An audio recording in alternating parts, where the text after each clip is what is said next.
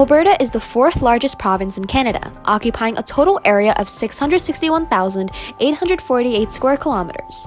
As of 2020, Alberta has a population of approximately 4.4 million people. Its absolute location is 53.93 degrees north and 116.58 degrees west, and is the westernmost prairie province. Geologic history. The landscape of northern Alberta and the underlying mineral formations are the result of millions of years of geologic events. This time period is one of the most influential processes in Alberta's geology. Now let's dive a little deeper down the history of Alberta's geologic structure. Beginning in the Paleozoic era, roughly 600 million years ago, it was the deposition and decay of the remains of Earth's first skeletal animals, which led to the immense formation of limestone over the Canadian Shield.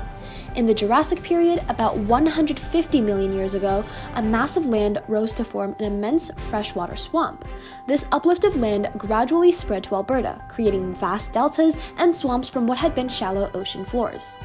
The transition to land was completed 120 million years ago, marking the last time the Pacific waters would brush the lands of Alberta. During the late Jurassic to mid-Cretaceous periods, a mountain range emerged on the west coast of British Columbia. As the coast mountains rose, Alberta and the Mackenzie River Valley sank, allowing the Arctic Ocean to migrate south until it crossed into northern Alberta.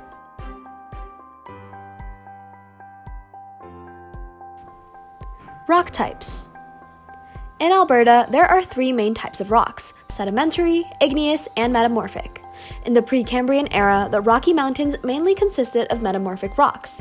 After it eroded in the early Mesozoic era, it left extensive deposits of sedimentary rocks. Landforms. The movement of the Earth's plates and the resulting folding, faulting, and volcanic activity have combined with the forces of erosion and weathering to create a variety of landscapes that affect the way we live. From this image, it is clear that Alberta has three different landform regions: the Western Cordillera, the Canadian Shield, and the Interior Plains, which covered the majority of the province. The interior plains are essentially just flatlands with very deep, fertile soil, thus producing an extensive amount of wheat. This is how it earned its nickname as Canada's breadbasket.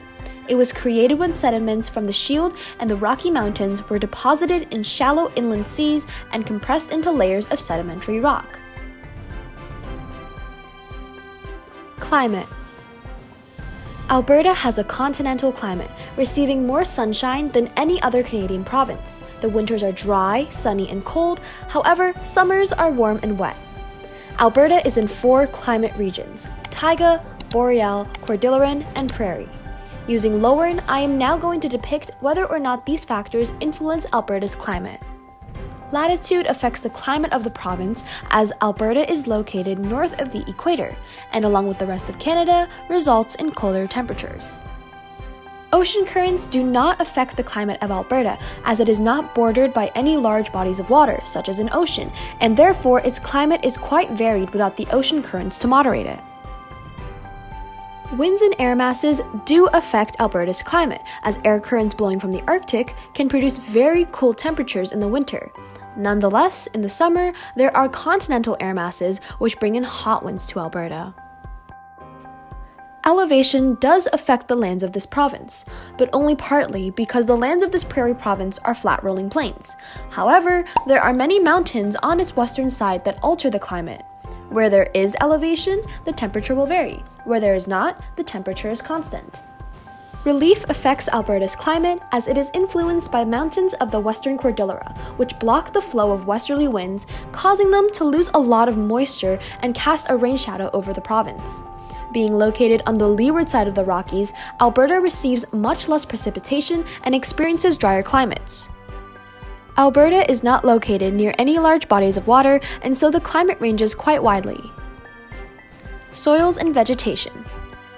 Alberta is a near equal mix of three soil regions: wet climate soils, dry climate soils, and complex soils. In the wet climate soil region, leaching occurs, which results in the unsuitability for agriculture in those lands. Under dry climate soil conditions, however, it is more ideal for cultivating crops. The dry climate prevents soil nutrients from being washed away. Soils in the complex soils region vary depending on factors such as relief, elevation, and climate patterns. Regardless, farming can still occur, especially in the rich soils of the valleys. Vegetation. Alberta is made up of grasslands, cordilleran vegetation, and boreal forests. Grassland vegetation produces the best soils for growing grain crops as the thick layers of humus formed from dead grass enriches the soil. In the cordilleran vegetation region, there is a wide variety in everything, such as dense forests on the lower slopes, alpine meadows, and tundra vegetation near the mountain peaks. In the boreal and taiga forest, there's a noticeable domination of coniferous trees, specifically white and black spruce, pine, and balsam fir. The further north the trees are, the thinner the trees and the smaller the area covered, and vice versa in the south. Significant water bodies. As you know, Alberta is one of the 2 Canadian provinces that is not bordered by a large body of water. However, there are still many water sources in the province that are of importance. Lake Athabasca is the largest lake in Alberta, with an area of 7,850 square kilometers. It is best recognized for its importance as a waterfowl production area. This lake also provides a wealthy abundance of fur-bearing animals, large and small game, and plenty of fish. National parks. If national parks are what you seek, then Alberta is just the place for you. Alberta is home to 5 national parks: Banff, Jasper, Waterton, Wood Buffalo, and Elk Island. Natural tourist attractions. Banff National Park, a destination where Rocky Mountain peaks, turquoise glacial lakes, a picture-perfect mountain town and village, abundant wildlife, and scenic drives come together. Lake Louise, world famous for its turquoise lakes, the Victoria Glacier, soaring mountain backdrop, palatial hotel, and incredible hiking and skiing experiences. Icefields Parkway and the Columbia Icefield. The stretch of road from Jasper to Lake Louise is dotted with more than 100 ancient glaciers, cascading waterfalls, dramatic rock spires, and emerald lakes set in sweeping valleys of thick pine and larch forests. Moraine Lake. Its waters are the most amazing color, a vivid shade of turquoise that changes in intensity through the summer as the glaciers melt. It is surrounded by mountains, waterfalls, and rock piles, creating a scene so stunning it almost seems unreal. Drumheller. Around 75 million years ago, various species of dinosaurs inhabited this region, and many fossils have been discovered here as well. Natural resources. Alberta is home to an abundance of natural resources, such as oil sands, oil, natural gas, coal, minerals, tenure, and electricity and renewable energy. Alberta has large coal, oil, and gas deposits in the Western Sedimentary Basin, which covers most of the province. Its oil resources have been heavily exploited. Energy companies have undertaken large-scale development of the oil sands in northern Alberta. The area, also known as the tar sands, is a source of great wealth for the Canadian and Albertan economies.